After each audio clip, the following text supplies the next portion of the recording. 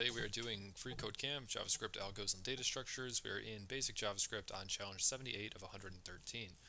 So today we are going to learn about multiple identical options in switch statements. Okay, so basically what this is going over is that if a break is emitted, in a switch statements case, the following statements are executed until a break is encountered. Right, so break is like a return statement in if-else checks. It immediately exits and returns if it encounters a return. Same thing with a break in a switch statement. Okay, so if you have multiple inputs that you want the same output from, you can represent them in a switch statement like so. So in case 1, case 2, and case 3, we want the same result. We want this to print for each of those, so we can just line them up like this, and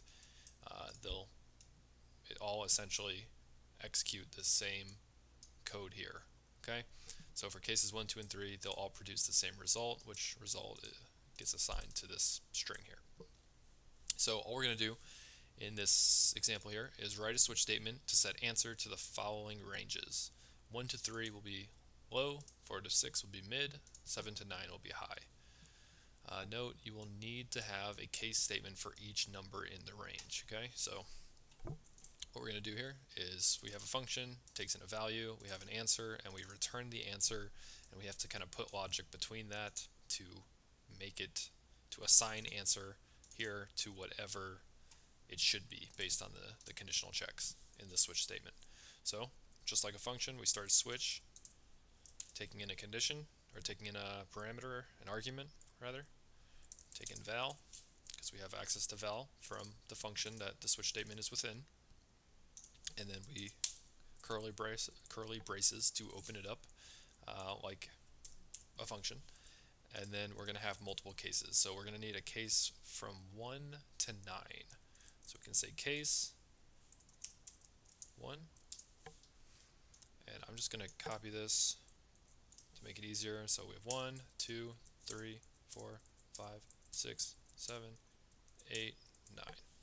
Okay, so case 1 through 3 should change answer to be low and break. So 1, 2, 3 should set answer to be assigned, single equals, should be assigned to low.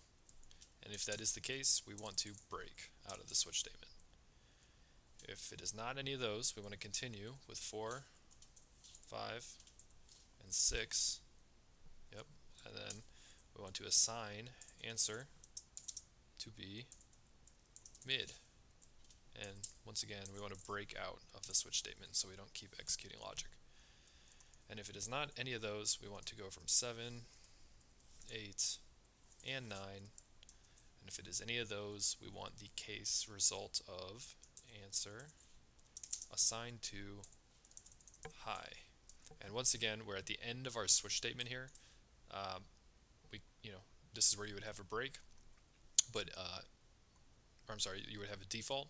But because it is the end and we don't have a default, if it is none of these, it will just exit the switch statement, so we don't even need to break here. So if I run it, that should work. That'll do it. If it is any of these cases, it will set answer to low and then break. If it is not, it'll continue. If it's any of these cases, it'll set it to mid and then break and continue. If it is not, it'll go through these cases and set answer to high. Okay, so once again, we don't need the break here because it's the end of the switch statement, so we can actually take that out and the code should run just the same. So I hope that helped, guys. Hope to see you in the next challenge.